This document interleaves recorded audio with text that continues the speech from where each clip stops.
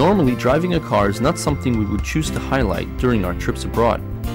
But this is no ordinary trip, and this is definitely not an ordinary car. Introducing the fully electric car, today driven by our very own Deputy Secretary of State, Jacob Lew. Nothing about this car says it's different than any other vehicle you see on the road.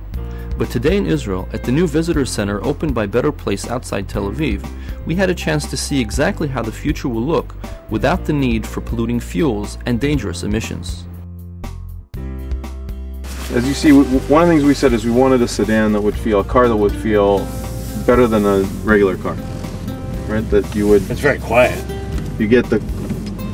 Press the pedal just so you get the full power experience. You're not giving up anything in the car experience. No. Right? You get a car that would be the equivalent of sort of a 2-liter made in Detroit kind of an experience.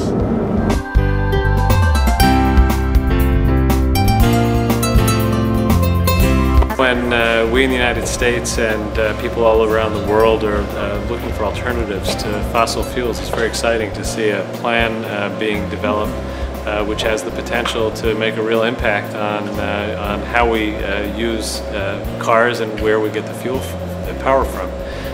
If this experiment in Israel is successful, it really holds a lot of promise for the future, and it's exciting to be here and to see the planning and the vehicles as they're being rolled out for the first time.